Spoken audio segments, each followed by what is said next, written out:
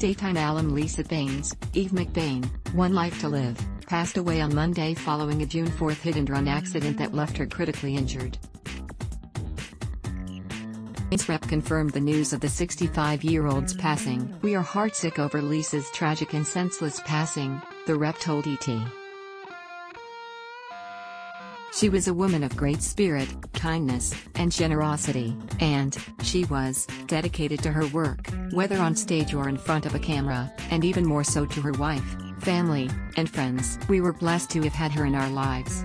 Baines' manager, David Williams, previously told the Associated Press that the Los Angeles-based actress had been on her way to visit her alma mater, the Juilliard School, when she was struck by either a scooter or a motorized bicycle while she was crossing Amsterdam Avenue in the Upper West Side of Manhattan near Lincoln Center. She was transported to Mount Sinai Morningside and listed in critical condition.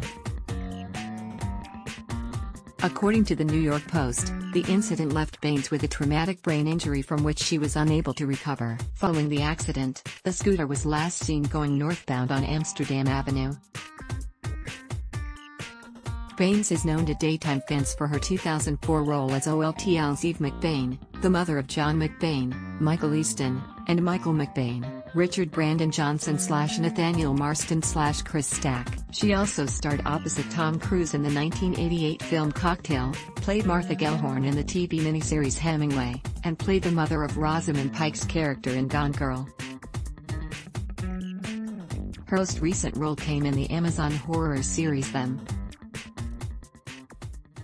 Baines had been married to Catherine Cranhold, a reporter who has worked for the Center for Public Integrity, Wall Street Journal, and Hartford Courant, since 2017. Update: August 6, 2021, an arrest has been made in the hit-and-run death of OLTL alum Lisa Baines, who passed away after being tragically struck by a scooter that ran a red light through a New York City intersection on June 4.